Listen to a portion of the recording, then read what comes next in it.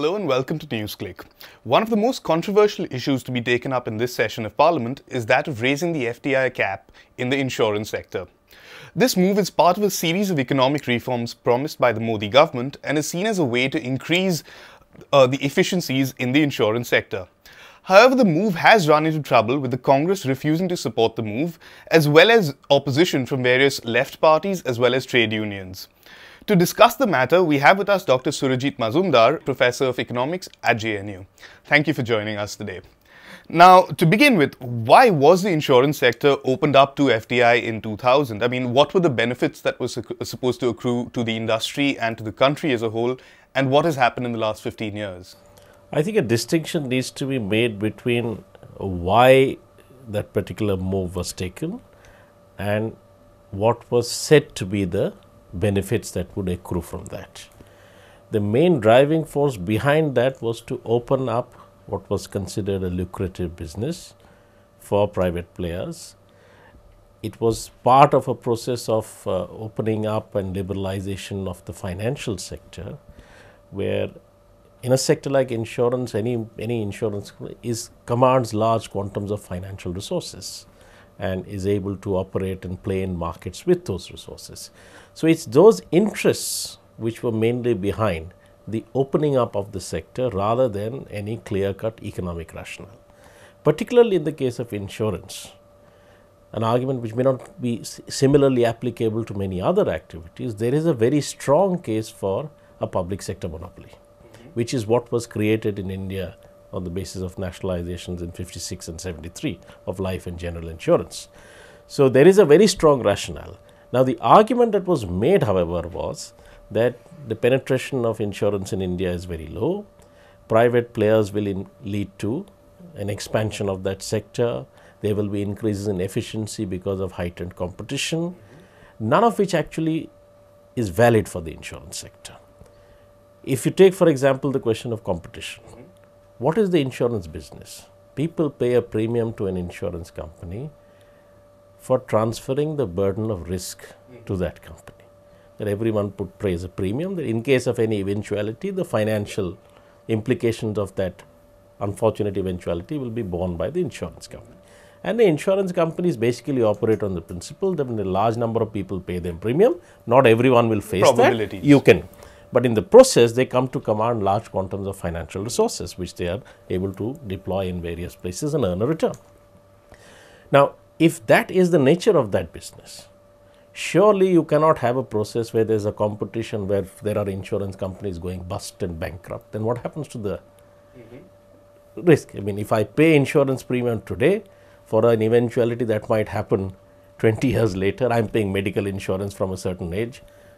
I might fall ill or sick 20 years later. If in between that insurance company goes bust because it has been driven out by competitors, then what happens to my security? The other thing is that as far as penetration is concerned, see, if you want in India the insurance sector to penetrate to a greater extent, what is essentially the position? In a country like India, what is the barrier to the entry of many people into getting the benefits of insurance is that as their ability to pay a premium declines, the risk factors actually increase.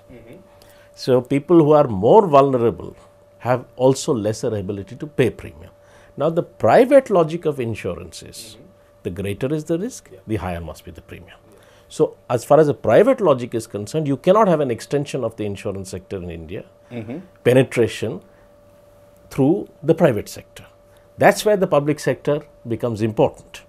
That the public sector, which is governed by a different set of principles, could be a possible vehicle for greater penetration. However, if you allow private players to take up the more lucrative parts of the business, then you also limit the public sector insurance companies' financial ability to extend the benefit to those who are more vulnerable but have lesser ability to pay.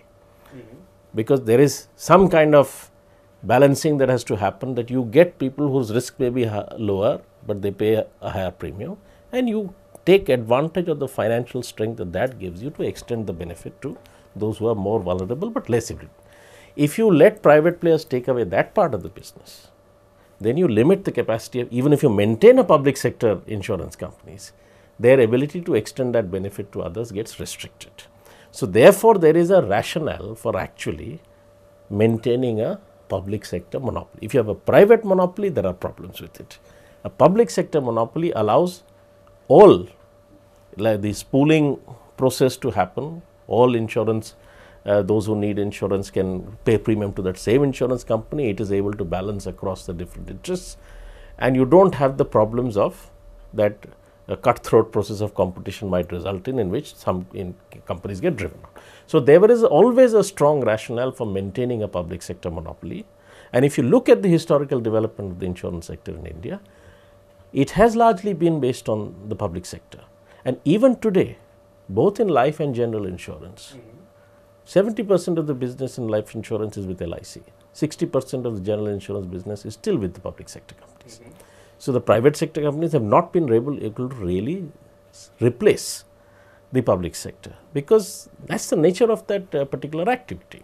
So, you don't actually buy these arguments then about greater investment being made possible by this move in areas like infrastructure, or even the fact that having more foreign companies coming in would mean better practices being followed in the industry, whether it's timely payment and so on and so forth. I mean, no, I don't buy these arguments, and there are a couple of reasons for that. Number one is, as far as insurance is concerned, unlike say a manufacturing activity, in a manufacturing activity, if a foreign firm makes a greenfield investment, it creates assets which it finances with the money it brings in.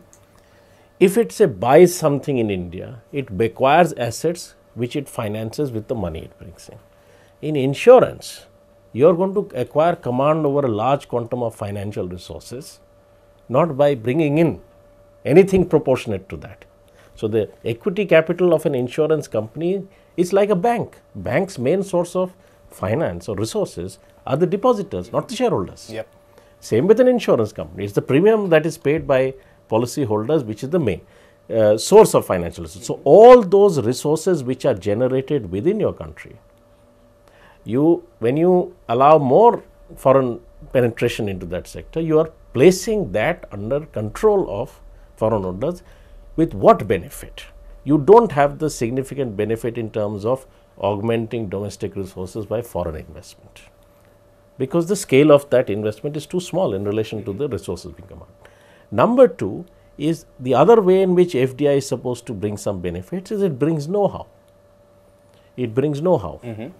Now, I am not able to understand this, that in a sector like insurance, where the production of products or services is not like producing a sophisticated drug or a sophisticated manufacturing process requiring large amount of investment in R&D. If that is something that we are not capable of doing ourselves, what are we capable of doing? And since if we don't have that capability, then that should be an added reason for not allowing all these players in, because you need that ability if you are going to regulate that sector. It's not a sector that can exist without regulation. You can't have a complete free market in insurance. You have to have regulation. So, if you do not have the capacity within the country to understand what are the requirements of that, how are you going to regulate it? If you have that, you don't need these foreign players for this activity. Right. Okay, you don't need foreign players for this activity. Secondly, as far as the foreign players are concerned, what is the historical experience? What is the evidence on the basis of which one would say that they know this business very well? Is it the case?